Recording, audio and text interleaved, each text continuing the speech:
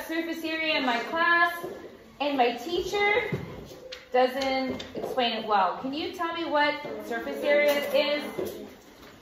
Brandon, what would you say? I noticed you brought in your cereal box today. Does the cereal box have a surface area? Yeah. How would you find it? Measuring it. Good. Who wants to extend on that? Measuring what? Yes. Alicia? The base. Okay, the width and the height. Or you could say base, right? Because there's a base and a shape in the bottom, right? What else? Oliver? You gotta find the area of the Okay, hold on a second. Oliver just said you have to find the area of all the faces of an object. What does he mean by that? What does he mean by all?